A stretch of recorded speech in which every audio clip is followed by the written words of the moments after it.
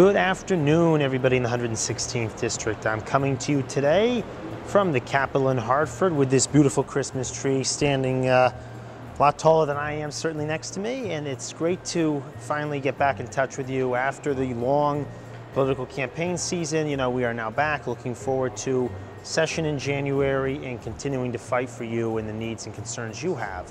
So we have a number of events coming up. There will be a holiday party at Preet Senior Housing, which we'll be announcing the date soon. I also have a coffee hour set up the beginning of January before the start of session, because there's nothing more important to me than knowing what your thoughts and your concerns are for the new session and what you would like me to address. So we'll be putting those informational pieces on Facebook with the times and dates and locations. I hope you can make it.